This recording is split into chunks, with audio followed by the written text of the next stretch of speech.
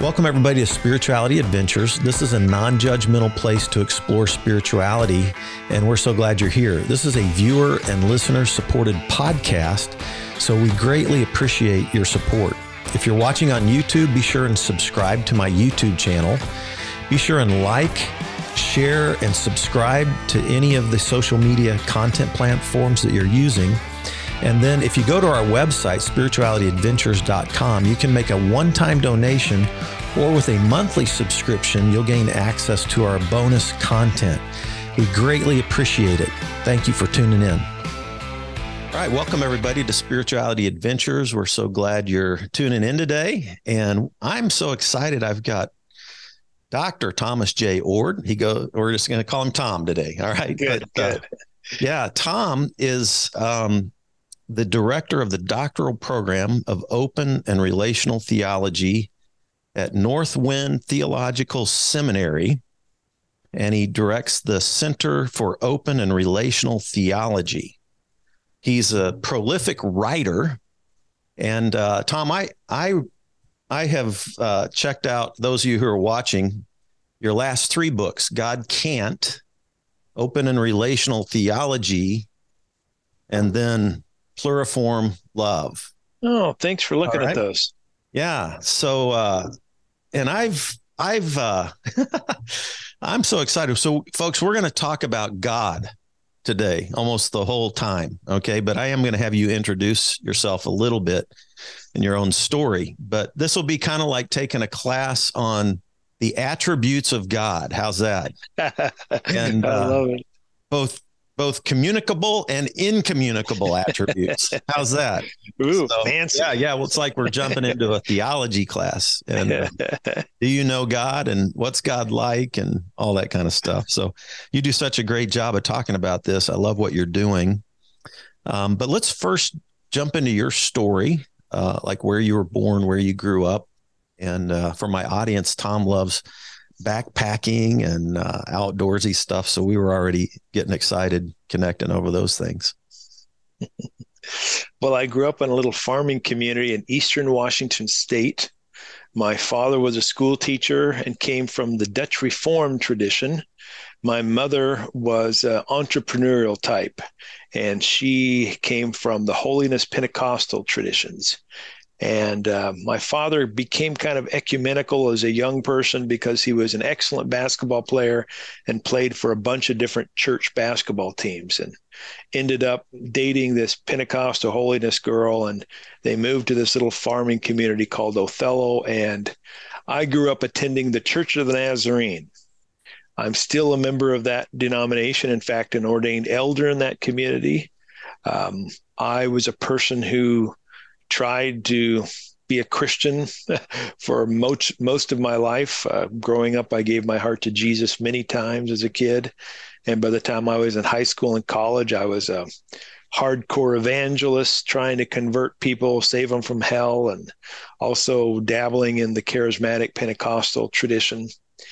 But then near the end of my college career, I took a course in philosophy of religion.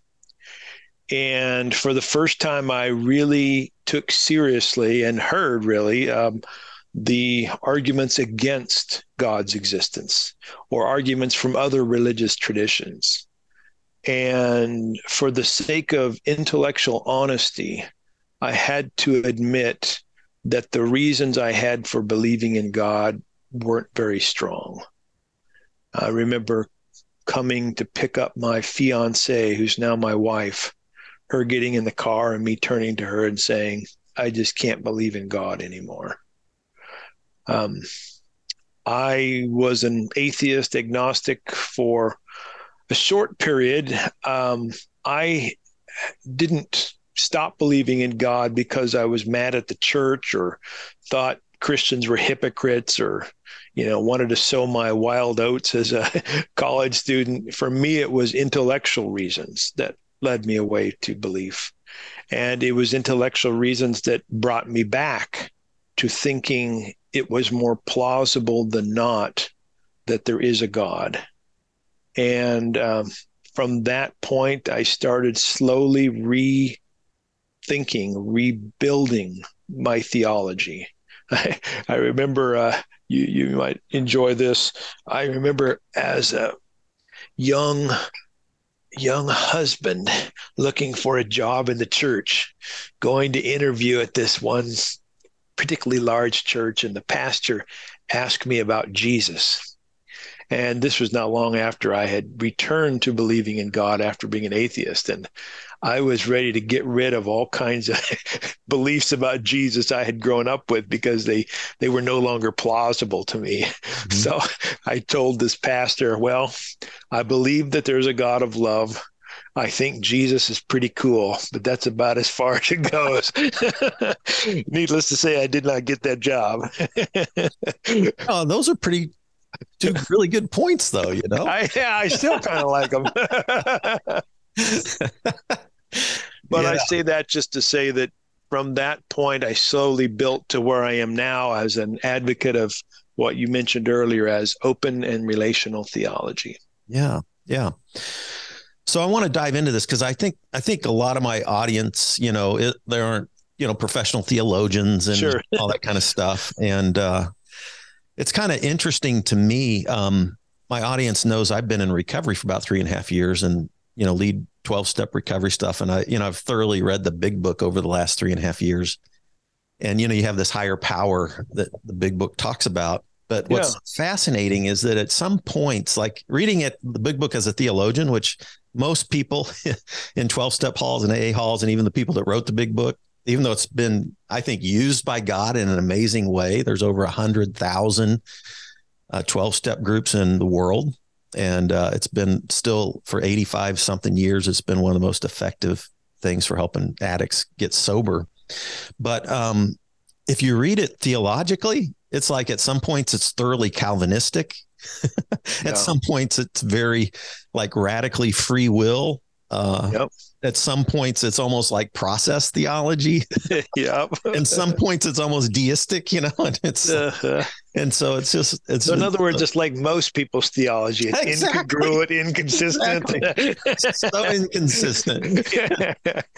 We have this God who's schizophrenic at times, who's actually, pathological at times, and who, is incredibly loving and kind and beautiful at times. Kind of like nature. Anyways. Anyway, so your book in 2019, let's first talk about put it on the map for people who aren't, theology students. What is open and relational theology as it just in layman's terms? Yeah. Open and relational theology is a broad umbrella. And if we look at the two words, open and relational, it gives an idea of what the real fundamental basics are in that umbrella, under which there's all kinds of variety and diversity. But the word relational means that God engages in both giving and receiving. God is interactive, we might say. And that will not sound weird to probably most of your listeners, because most people who read the Bible, at least, and take it seriously, see God described there as an interactive, engaging, giving and receiving kind of God. It's only when you point out that the major Christian theologians in history, people like Augustine, Aquinas, Martin Luther, John Calvin, they did not think that God receives. They did not think that God was affected or had any emotions in relation to creation. And the relational part of open and relational says God is giving and receiving and has genuine emotions in response to creatures. The open part is a little bit stranger. Stranger? Is that not quite the word? It seems a little odd to people when they first hear it. The openness part means that God is moving through time into an open and yet to be determined future. God doesn't predestine what's going to happen. Neither does God even foreknow with absolute certainty things that are going to happen. Rather, God is like us, moment by moment, acting in response to what's happened and to what's possible in the future. Now, those two are the big ideas. Under those, most people in the open and relational theology tradition affirm strong views of human free will. They rethink God's power. They have a certain view of the relationality of the world and the intrinsic value of things, et cetera, et cetera. But that's kind of the basic starting point. Excellent. Okay. So one of your books, 2019, is titled God Can't.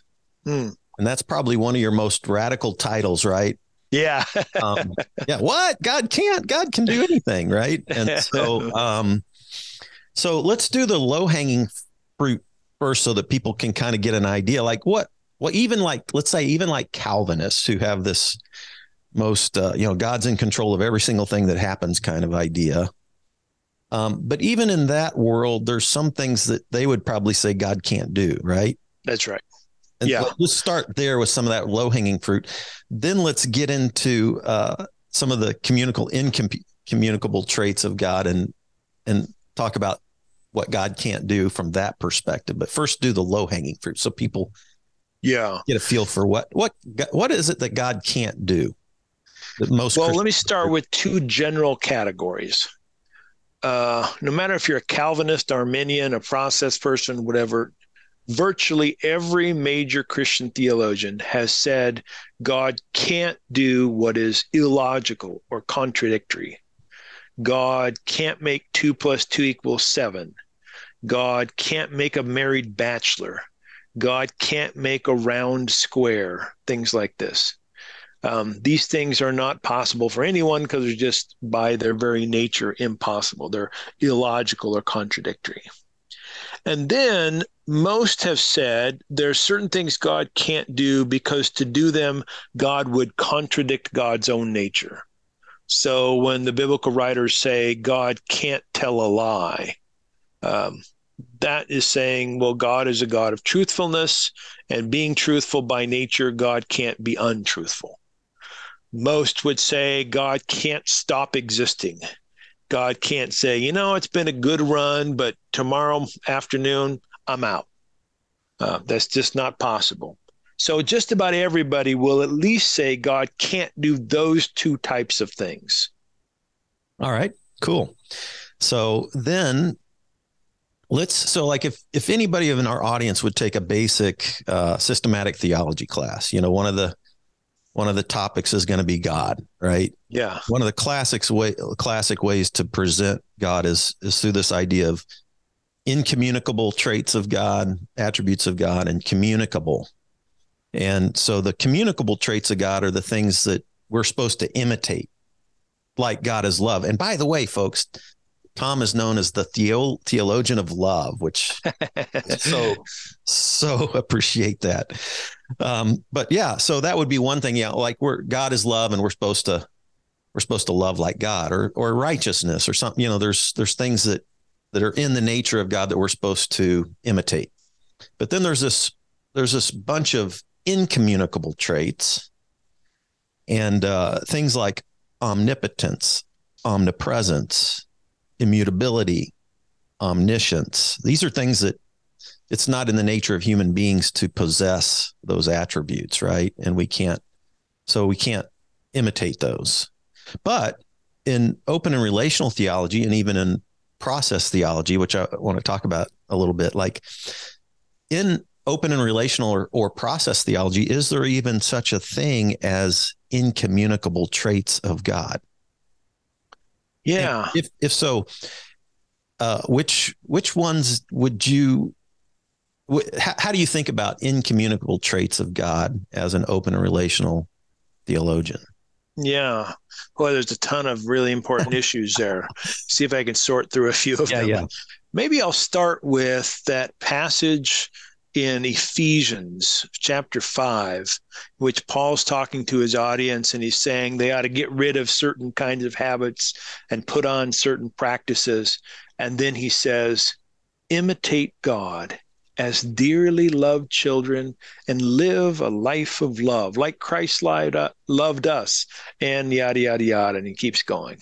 So Paul is saying we ought to imitate God.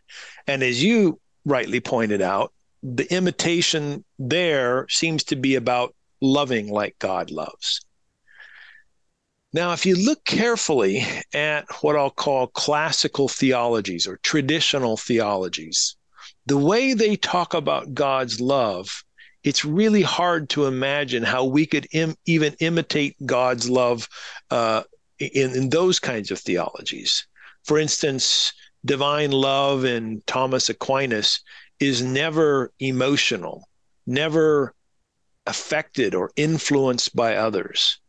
And of course, in other traditions, divine love includes sending some people to hell forever, which sounds so unloving.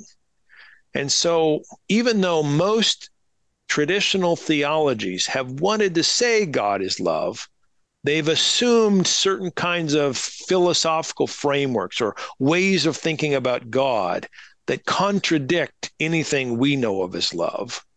Or they've started with God's omnipotence and power and followed through with the logic of that and said things like, well, God loves you, but you don't have any freedom. God controls you, which again is not like anything we know as loving. And so what theologians have sometimes done is divided these attributes of God into those that we can imitate and those that we can't. Unfortunately, at the end of the day, almost all of them end up being ones that we can't imitate if we follow through with the logic. But of course, most classic theologians won't exactly shape them like that because most of them want to have some connection with Scripture. And the God of the Bible, the God revealed in Jesus, is one in which we should imitate, or we are like that God in some ways, but not in others. So maybe I'll conclude by saying, from my perspective, we have real power, but God is more powerful. I wouldn't say omnipotent.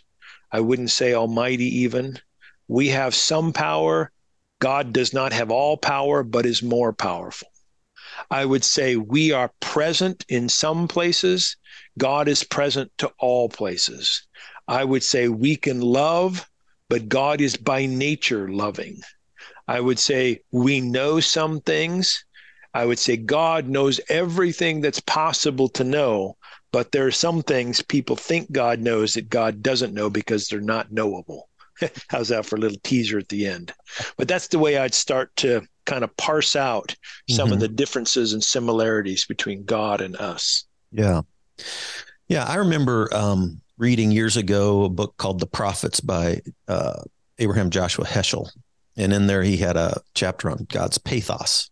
Yeah. And he unpacked some of the Greek philosophers and how they had these ideas of perfection and applied those to, what God they conceived of as this perfect, immovable, immutable, and it seems like a lot of Christians, and particularly Calvinists, have taken on some of those Greek categories of perfection and applied them to God. But Abraham Joshua Heschel, a Jewish rabbi who was a friend of MLK's, and he argued, a Hebrew conception of God feels, changes, and is related and reacts and moves, and very different from the Greek these ideal perfections kind of thing. So like if you think about, one of the big ones that you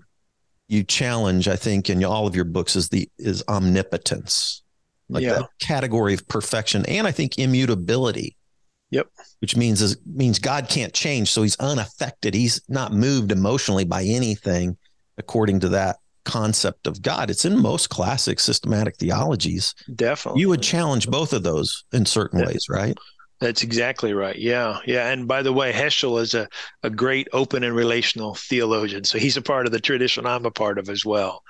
But and not just Calvin is influenced by Greek metaphysics, but most Roman Catholic theologians in history have been influenced by that philosophical assumption. Mm-hmm. And what's distinct about it and how it affects theology in ways I think are really negative is that Greek thought privileged unchangingness. It privileged a kind of perfection that could not be added to or subtracted from. And if you start with that sort of assumption about reality, that the best, the most perfect, the greatest conceivable thing is never changes, not affected, doesn't, has no emotion. It has Well, no emotion. Like yeah, emotion no, is evil in that kind of thought exactly. process. Yeah, yeah.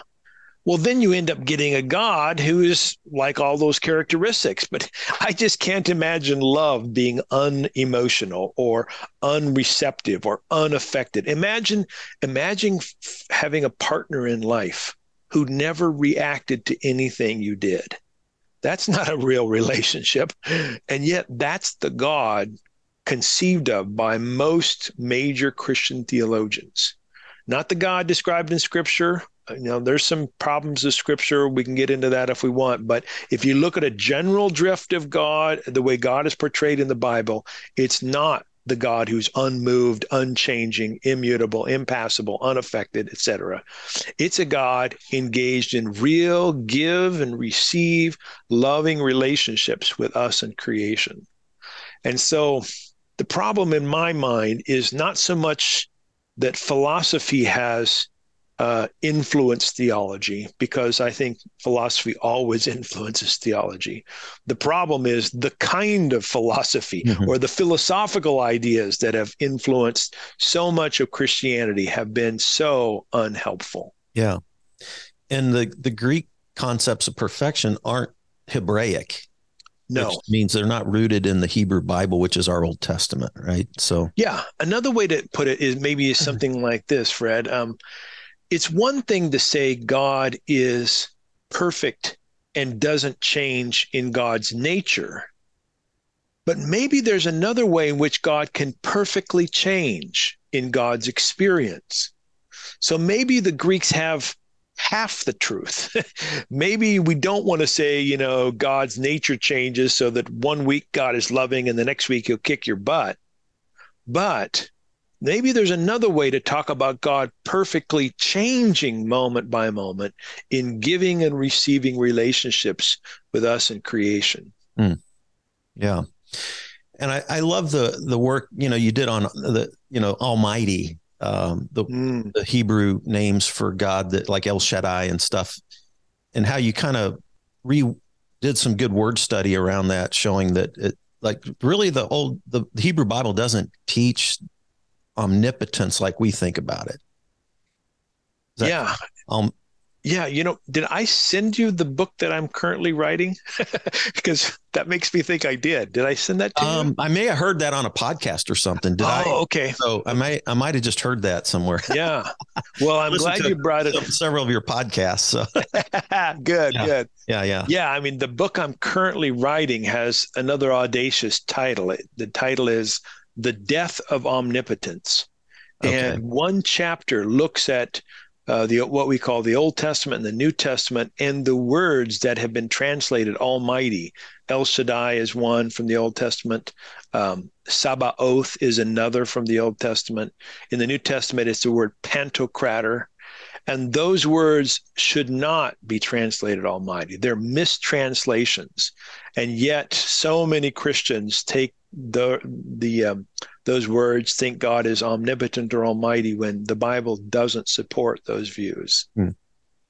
Hey, so you might know this already, but you know how word studies are being reworked all the time because Sure. some of the ancient ways we did word studies, even the way Kittle did them, and Yep. stuff is not, anyway, there's a lot of work being done all around the world with word studies in the Hebrew and the Greek. And there's a professor that teaches Hebrew and is also writing a commentary on the Septuagint at a Southern seminary where Al Mohler is at. So very Calvinistic, right? But he's a Canadian guy who's one of the most brilliant Hebrew linguists living today, Peter Gentry. Peter did rework the word studies on kadosh, holiness. And, this plays into the transcendence of God, and the immanence of God, the nearness of God, and classically we've like even R.C. Sproul has interpreted holiness as like separate, transcendent, completely other. But Gentry has written on this. You could look him up, Peter Gentry, and he's reworked the word study. I think convincingly so, that actually kadosh means devoted. Huh. It's not separate. It's devoted, actually. And God is transcendent in his devotedness, his Wow. transcendent love. If you want to, you can. So check that I'll out. definitely look for that. Yeah. That Thank Peter you. Gentry, his studies on kadosh, really fascinating stuff, which changes things, right? Like if you go Definitely. back and rethink, and I noticed you wrote a book, I didn't read it, on relational holiness several years ago, but I when I saw the title, I thought, because I've grabbed hold of that and thought about God's holiness from a totally different angle. Yeah. Yeah. I don't think God's I will ever definitely separate look. from us. I don't either, but you and I are in the minority on that position. We are. But here's a guy that teaches at Southern who's Yeah. written on this. Yep. Yeah. Interesting. Especially the way that word holy in more conservative circles has been used to say God is so different from you and me. And in fact, in my tradition, the Church of the Nazarene, the Methodist tradition, there are some who want to emphasize holy as a descriptor for love. So they'll say, God isn't love, God is holy love. And they do that partly because love is a word that is obviously has lots of different meanings, but mostly because holy love seems to make God so much different from us. Our love is not holy, God's love is holy. But that's a way of drawing these sharp distinctions that if kadosh is better understood as together with or devoted to, then we have this kind of intimate relationship that the word love itself, I think, rightly understood, connotes. I'm 100% there. Check that Yeah. out. Tell me what you Cool. think. Yeah. Okay. Yeah. All right. So, yeah. So then, like, you do believe that God is omnipresent. I do. Yeah. So that's one of the classical categories that you would hold on to in terms of. Yeah, and I even believe God is omniscient, all knowing. It's just that I think there's nothing about the future that's yet knowable by anyone. Okay. If you let me define omnipotent in the way I wanted to, I could probably even say God is omnipotent. But I've given up on that word because I think it's so lodged in the minds of people as meaning God either has all the power or exerts all the power or controls other or even could control. And I think those ways of thinking about God's power run us headlong into the problem of evil and asking, why doesn't God prevent the crap that goes on in our lives and in the world? I'm going to get into that here in a minute. But you've actually coined a new term. Instead of omnipotence, you've coined a term. What? You go ahead. Amipotence. Okay. What does this mean? Ami is a Latin prefix for love, and then, of course, potence is power. So this is the idea that God's power is the power of love, and even more so that we should understand God's power in the light of or through the lens of love. And if love is not controlling, then we shouldn't think God's power is controlling.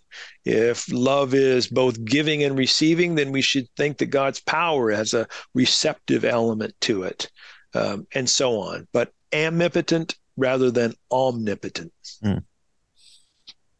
All right. Good stuff. So I remember, I got saved at a Baptist youth camp and I was doing drugs and, got saved from drugs, and Jesus saved me, and felt called two months later to be a pastor. So my sophomore year in high school, I was like in the recreational drug crowd. And then I went back and saved and started the Fellowship of Christian Athletes and felt called to be a pastor. Then I went to Baylor. Well, Baylor, and I was there 79 to 83. It was actually all of my professors were like liberal, classic, like they were into Schleiermacher and Tillich and Bultmann. And this was back before the Southern Baptist. It was actually right. I was right there when the early conservative takeover the Southern Baptists was taking off. Okay. And Baylor was actually a lightning rod point because the conservatives thought the Baylor professors were way too liberal, right? Yeah, yeah. Who were And some like of your professors? I'd be curious on the names. well, it's interesting. Mike Clausen, who is working with with one of the branches of Richard Rohr's group, Okay. Uh-huh. did his PhD at Baylor recently with a history professor that I had there, which was kind of crazy, named Pitts, Dr. Pitts. But God, I would have to go back. Man, I haven't thought of these guys' names forever. But yeah, Flinders, Craps, and McKnight. There was an old. There was a New Testament scholars. A guy named Flanders was there. I can't. Yeah, that's all right. It's been so long ago, I can't bring it up. But I was going to say, they had me reading process theology when I was a saved 18-year-old kid. Wow. And, they didn't believe in demons and all this stuff. And I'm like going, I think I had a couple, and yeah. And so what was funny was I was reading like Hartshorn and Whitehead, and I haven't gone back and read them, but I'm going to start. But I remember Hartshorn felt a little easier to read for me back then for some reason. But even though I was really good at math, I think he was a bit of a mathematician, if I'm not mistaken. I could be wrong. It's actually Whitehead was the mathematician. Okay, but okay. I do think one or the other was harder to read. But I remember thinking, gosh, it's like God is evolving. It was kind of like my 18-year-old take on process theology. And I wasn't like against it, but I because I'd had this radical experience, I kind of drifted toward like more conservative intellectual theologians, maybe like a guy like N.T. Wright today or something like that.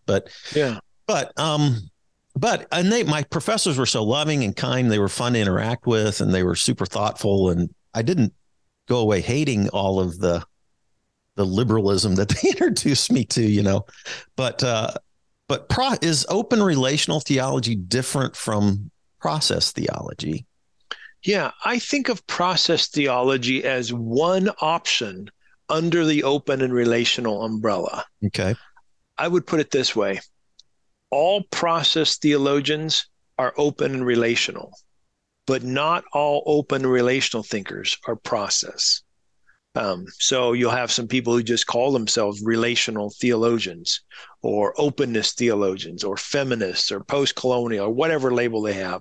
They think the future is open, that God is relational, but they might not agree with process people about God's power, for instance, or some other issue.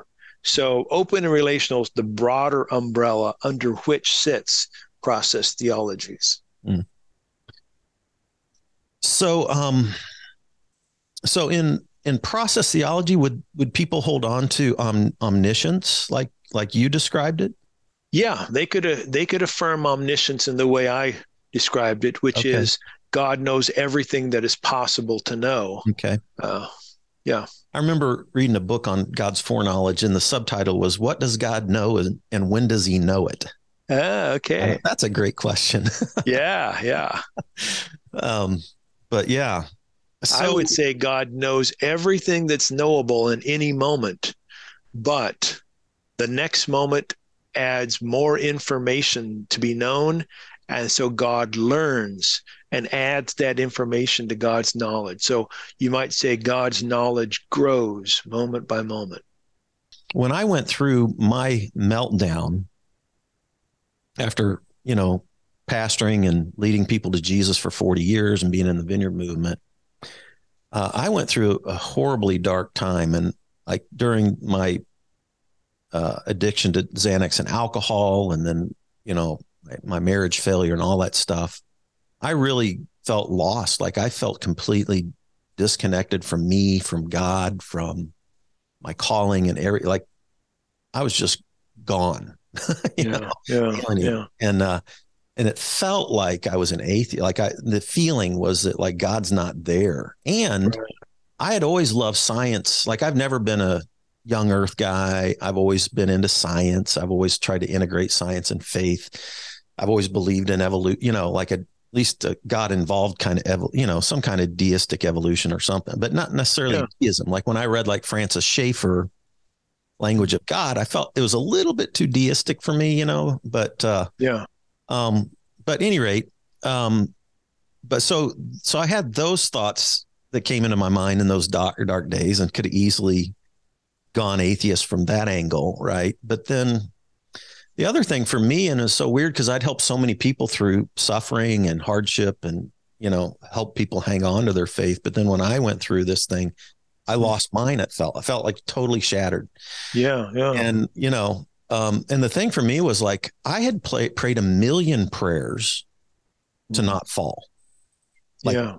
I fell, I blew apart, I Yeah. said, you know what I mean? Like and I was so hated myself so much that I didn't care if I died. And I was like, I prayed a million prayers not to fall. Yeah. And I fell. And aren't those prayers according to God's will? Right. And then the other thing was like, if I went through the details of the persons and the situations and circumstances of my fall, it's like God set certain people into my life for 30 years and preordained it. Like I went back and look at if I went through all the setup of my fall, it almost feels like God preordained it because, and it's it's very complex and it's hard to, and I won't try to unpack it, but because of all that, I thought, well, shit, I thought God was my friend. And like a friend wouldn't do this to me just to teach me something. What? Right. Bullshit. Yeah. Yeah. Bullshit, like Yep. God, so then it just threw me into that whole, so emotionally now all of a sudden, even though intellectually and pastorally, I'd help people through all kinds of suffering of every kind. But then when I was in this dark place, I couldn't pull myself out of it. And I couldn't not be honest about it either, So I'm not in that dark place anymore, and now I'm kind of I'm revisiting, like the open relational process to try to hang on to this stuff. Yep. But one of the problems the problem of evil is the classic problem. I mean, from Job till now, right? And, Job doesn't ever solve the problem. He just ends in mystery and paradox, Yeah. Yeah. Which I wrote a blog called "Was Job a Buddhist?" Which yeah, I love it. Job, that was probably written way before Buddha was alive, but he was definitely interacting with some very Eastern thought there, I think. But nonetheless, what's evil about? Do you believe in an ontological? Do you believe in a Satan, a demon, or some kind of ontological reality? I'm going to get a little philosophical here. And then, are you a substantive dualist? Does that make sense? Yeah. Yep. And I might not even be asking, but to me, those two things play into each other a little bit, but maybe, so like so. All right. So let me start with that a little bit. Yeah. Let me start with Satan, and then I'll get around to substance dualism. The theology I affirm does not require belief in Satan. I personally doubt there is a Satan. If by Satan we mean a being who has power nearly equal to God, is omnipresent, somehow can be, in China tempting people at the same time tempting me. This kind of vision of Satan, which is fairly common in popular circles, I don't think has biblical support and doesn't make a lot of sense to me. However, go ahead. Go ahead. Well, I'm open. I never, even when I believed in these beings, I never put them. I never gave them the classic attributes that God has. Okay. Yeah. You know what I'm saying? Yep. Like they had to be anyway. But go ahead. However, I'm more open to the possibility of demons as ontological beings. Now, I don't think that God would have created them evil. I don't think they are inherently evil. I think they're redeemable. They might be something akin to minds of people or creatures who have passed away, have long passed, but continue to have negative influence in the world. I'm not set on their existence. My theology can function perfectly fine without demons, but I'm not opposed to them in the same way I'm opposed to a classic view of Satan. Interesting. For the Yeah, people I've been talking to lately, virtually nobody would say that. would give a possibility for ontological reality to demons. Yeah, yeah, Now, I've always believed that, and it's so strange because I've been, I've trained people, to pray for the sick, and all these things. And sure. believe Yeah, I've always believed that God could do things supernaturally. So I'm obviously rethinking a lot of all of that stuff. yeah, yeah, yeah. But and I'd thought deeply about it, even I was practicing. I always thought, well, hey, if we're praying for the sick and we pray well with love, then the least that can happen is that people feel loved and cared for. Yeah, Solidarity yeah. with those who are struggling. Right, right. Yeah, But there were times when I prayed for people that, and not just me, other people, it seemed like something miraculous happened. It's like, right, right. huh, Yeah, like cancers are gone and different things. I mean, like some yeah, of those things are documentable, but yeah, then, obviously some people, when they think about evil, they just blame it all on Satan and right. not God, like especially the Arminian camp, right? Yeah, Like, yeah, yeah. well, doesn't do anything evil. The Calvinist camp doesn't really get around it that way, right? No, because God's doing everything. That's doing everything. They, right. They just reject the notion that what we think is evil is truly evil from the divine perspective. Yeah. So the Arminians, they want to say, yep, there's real evil in the world. They'll say God allows it, but they won't say God causes it. Yeah. And then, as you rightly say, they'll point to Satan as maybe the tempter. Um, and then, if you push them, then we get to the second part of your question, which is the ontological status of an ultimate duality of good and evil. Right. Um, and it sounds sometimes that people think that the devil is somehow almost co-equal with God. Maybe not quite. I don't think they'd ever actually say that. But the way they talk about the attributes of this satanic being sounds an awful lot like just the negative side of God. But when you press them, they'll usually give the story of Satan and angels falling from heaven somewhere in the past, which would mean that Satan was formerly an angel, which would mean then that since angels can't be intrinsically evil, that maybe even the Satan's own ontology is intrinsically good. And so you get people like Irenaeus, who will say, the devil will eventually be redeemed. Right. The devil will Yeah. eventually, agree with God. Uh-huh. Now, my own view. Again, I'm not committed. I doubt there's a Satan. I'm open to the possibility of demons, but I don't think they're intrinsically evil. If they exist, I think they're redeemable too. But what makes my view going to sound weird to some people listening is I think God has always everlastingly been creating in relation to or out of what God previously creating. And when I say everlastingly, I mean with no beginning. So I reject creation out of nothing, which is not in the Bible, but has been affirmed by lots of people throughout the centuries. Right. So I have a God who's everlastingly creating out of or in relation to that which God previously created with no absolute beginning, which means that in my way of thinking, there's always been some creaturely others in relation to God, everlastingly. Now, this really fits nicely if you think God is relational, because you can say it's God's very essence to be related to creaturely others, and it's been that way everlastingly. But what it also means is that because there's always been creaturely others, and creaturely others can't be controlled by God, in my view, creaturely others can choose to do evil.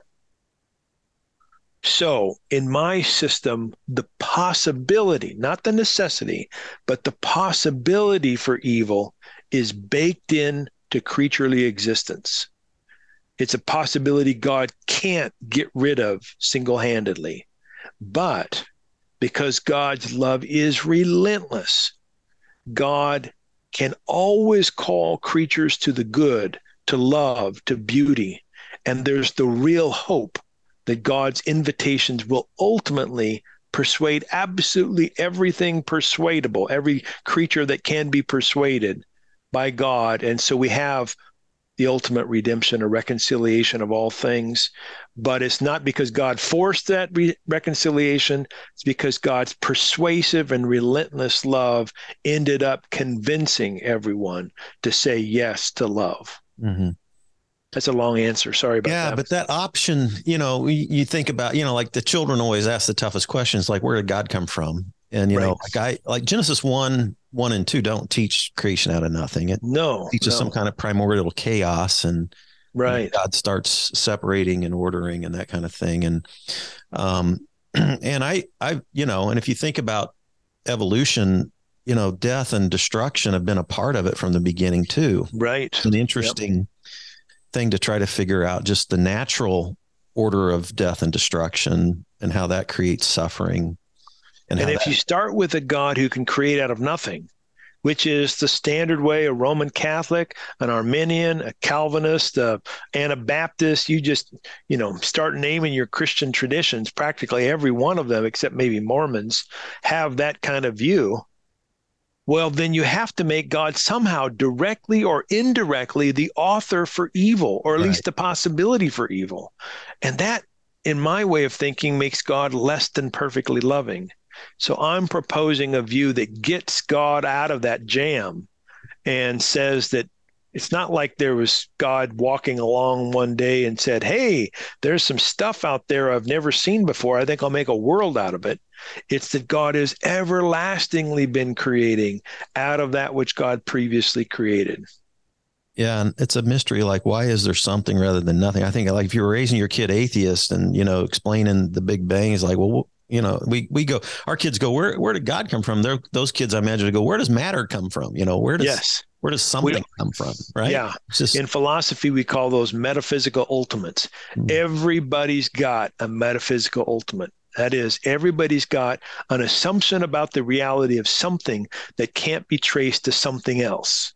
For most Christians, that metaphysical ultimate is God. For most materialists, that metaphysical ultimate is matter. For me, it's God and matter all the way down. Yeah, turtles all the way. That's right. So what about substantive dualism?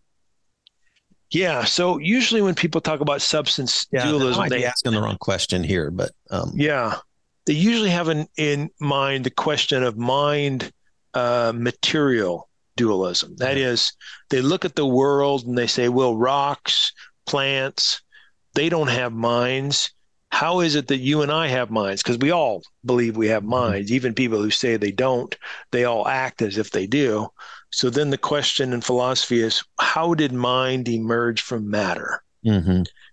And, one answer is mind is totally an illusion. We may think we have minds, but we don't. Mm-hmm. Another answer is, well, everything is mind. What we think is matter is actually mind, but they're all just ideas. That's idealism. My view says everything that exists has an element of mind and matter in it. The way those elements are arranged are going to vary. So a worm, for instance, is going to be an organism, whereas a rock isn't. But the very constituent parts of worms and rocks have both mental and physical dimensions. In fact, this might sound really weird, but I even think God has mental and physical dimensions. But as a spirit, we can't see God's material dimensions. It's a kind of like a human mind. So anyway, that's usually what people are talking about when they're asking the questions about substance dualism. Mm-hmm. Yeah, and to me, because when you study the neuroscience of the brain and human consciousness is still, I mean, even if you talk to atheist evolutionists, that's still the most puzzling part Yes. of the whole thing, Yep. right? Yep. Well, if you start with the assumption that we know there's matter in the world, then it's a real puzzle. How did mind or consciousness emerge from matter? Mm-hmm. But if you start from the assumption that, of course, we know we're conscious, I mean, we're having this conversation, we're self aware, then the question is, okay, then how do we know that the book or the computer we're looking at or whatever, that how do we know that that is actually matter if we know for sure that we're mind? And I'm proposing a way to bring those two together. I call it material mental monism. Mm. Everything that exists has both materiality and mentality. Mm. Okay. So That's a real rabbit hole. We I know. So I'm going to pull us out of that one real quick. We're kind of running out of time, but so let's talk about like what God can do with these thoughts that we've kind of explored here. Like Jehovah Jireh, provider. Can God provide, and if so, how would He go about it, or how would he, she, it go about it? Yeah.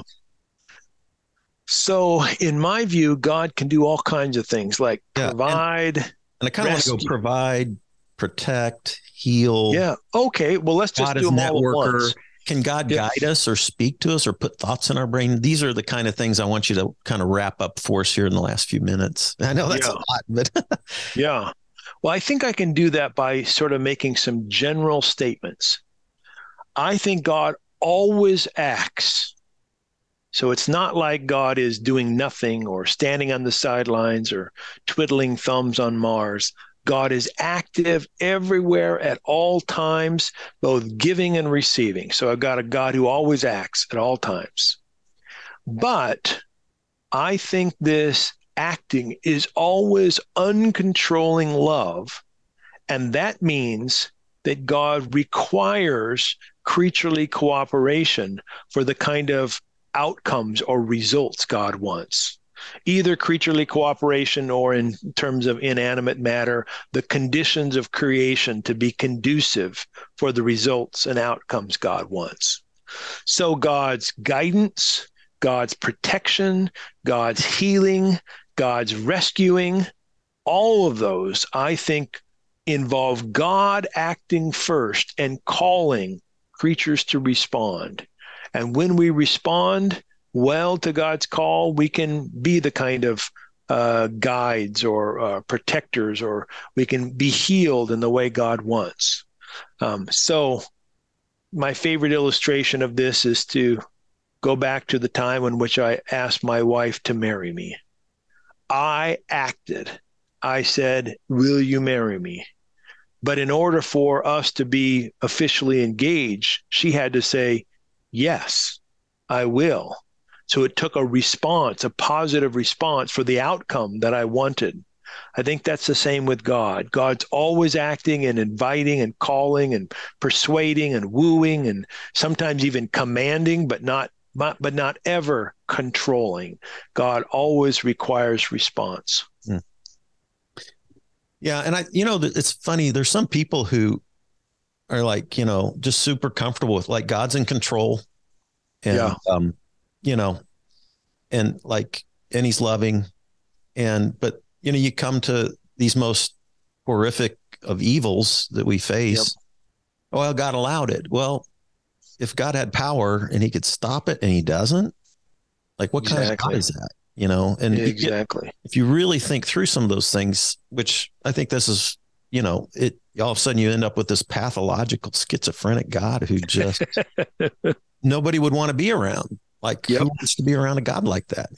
Like Which is why not only do your everyday person who thinks about this very long, but your most celebrated academic scholars, when they get into this discussion, they'll eventually reach into their back pocket and pull out a big, fat, honking mystery card.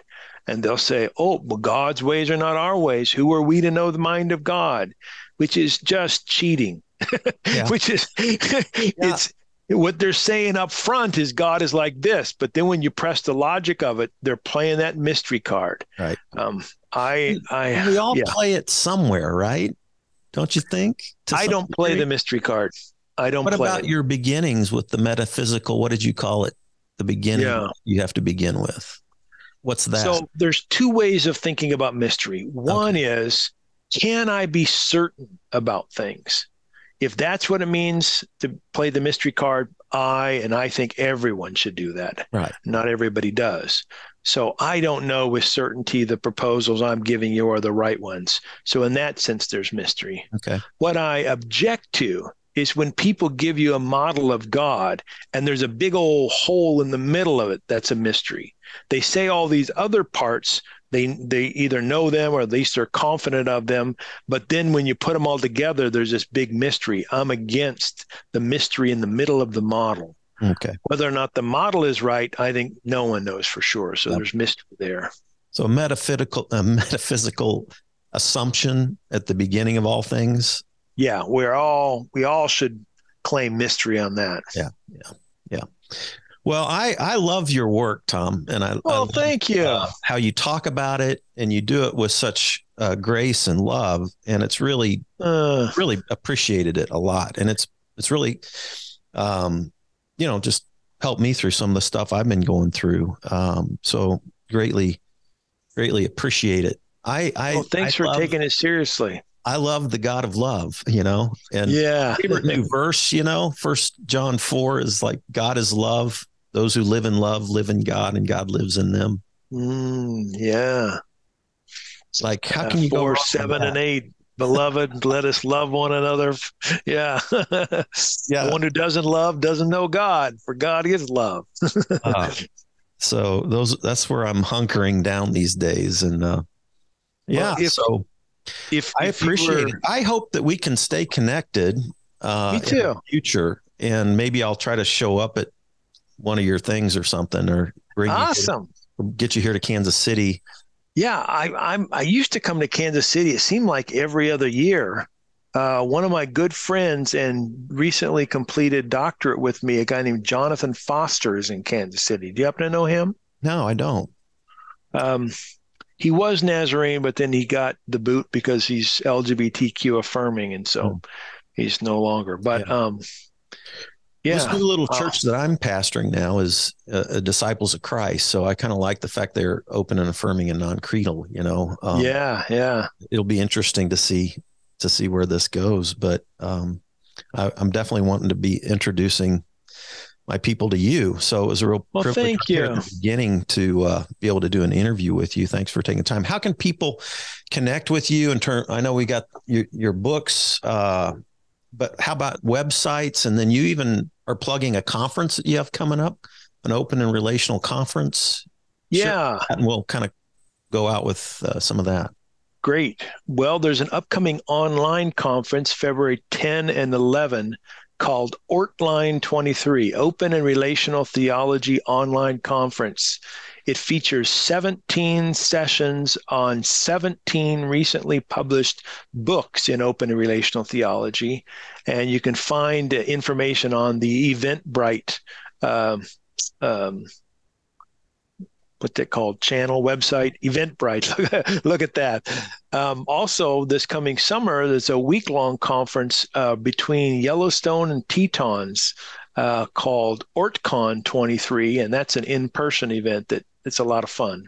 In terms of finding me, So yeah. In terms of finding me, my personal website is my full name, Thomas J. Oord. You spell Oord, OORD.com. And or you can go to the Center for Open and Relational Theology, which is C, the number 4, the letters ORT.com. Excellent. Well, what a blessing. Thank you so much. I was so happy when you responded to my request. Oh man, this is awesome. So I hope to keep hanging out with the process crowd. And Good. I haven't met, Brian McLaren's become a real friend, but Good. And a few people. Richard Rohr. Somebody sent me a book by Richard Rohr when I was in my darkest moment, feeling like an atheist, falling upward, and I started devouring Rohr, which got me to all kinds of places. And yeah. Anyway, Those are two good guys right there. Yeah. So, all right. Well, blessings Well, to yeah. you. Thanks for joining us on spiritualityadventures.com. Thanks for everybody thanks for joining in on this podcast, and we'll see you next time. This concludes today's episode. Thanks for tuning in and listening. Remember, if you're watching on YouTube, subscribe to my YouTube channel.